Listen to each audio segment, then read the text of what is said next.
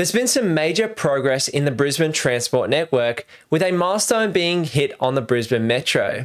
In this video, we're going to have a quick chat about the Brisbane Metro. What is it? How is it going to help or hinder Brisbane? And what does it mean for investors and the property market and potential areas that might benefit from this transport infrastructure? Now, the big milestone that's just been hit is they're testing some of the Brisbane Metro buses as we speak. These are electric vehicles and they're looking to roll out about 60 of these vehicles by 2024. They're going to potentially add another 40 vehicles if the program is successful and add some more routes. They're also currently doing some development work at the University of Queensland at the St Lucia station, where there's going to be quick charging for the Metro buses, and the buses will be able to charge up in about 6 minutes. So let's dive into a little bit more of the detail around the Brisbane Metro, and then we're going to discuss the locations that are really going to benefit from this network. So it says here the first stage of the Brisbane Metro is underway and will provide 2 new Brisbane Metro lines connecting 18 stations along dedicated busways between 8 Mile Plains and Roma Street and Royal Brisbane and Women's Hospital and the University of Queensland. All of Brisbane will benefit from the greater transport network with easy links between the Metro, bus and train services. Now we're going to skip over some of the stuff here and take a look at the timeline. Now, the concept for the Brisbane Metro was announced in 2016 and the business case released in 2017.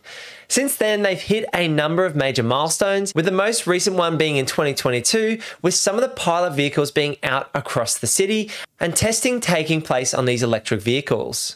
The remaining key milestones are here on screen. So in mid-2023, the Brisbane Metro depot construction should be completed. Then they're going to put some of the Metro vehicles into operation late 2023, and then they'll actually have those services available to the public with about 60 vehicles running along these 18 stations. So now you understand what the Brisbane Metro is and what the remaining key milestones are. Let's take a look at the stations that are going to be affected and how this actually might benefit the suburbs within that 10-kilometre ring from the CBD. So you can see here on the south side of Brisbane, you've got the Metro Depot, which is where the electric buses will be parked and housed overnight. Now, you can see Metro 1 runs from 8 Mile Plains to Roma Street. So this is starting here at 8 Mile Plains, running along Upper Magravat towards Holland Park, Green Slopes, Veranda, all the way into South Bank, Marta, Cultural Centre, King George, and finally Roma Street Station. You can see the other Metro 2 line runs from the Royal Women's Brisbane Hospital to the University of Queensland. So that's hitting Hurston, Kelvin Grove, Normanby, Roma Street Station, Cultural Centre, South Bank, Marta, PA, Boggo Road, and finally UQ. Now, the other really interesting thing here that's on this map is actually the Cross River Rail, which runs from Yeronga down past Woolloongabba all the way across the city towards Bowen Hills. So these key transport projects are going to change Brisbane and allow people to get access across the city in a quick manner.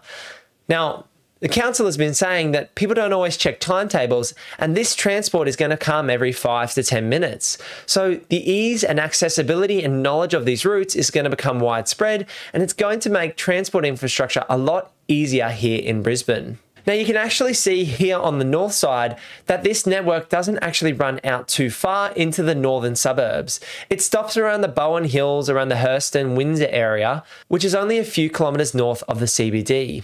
It stretches a little bit further south along the Metro 1 line towards 8 Mile Plains. Now, 8 Mile Plains is around about 15 kilometres from the Brisbane CBD, so that's a lot further than the 3, 4, 5 kilometres that the north side of the Metro runs compared to the south side. So those key suburbs in 8 Mile Plains, Upper Magravat, Holland Park, Green Slopes and Veranda running in towards the CBD are really going to benefit from the Metro line. Now, there's actually another bunch of suburbs that are going to continue to benefit from these networks, which aren't directly in the suburb that the station is located. For example, Tarragindi will benefit from the Metro line.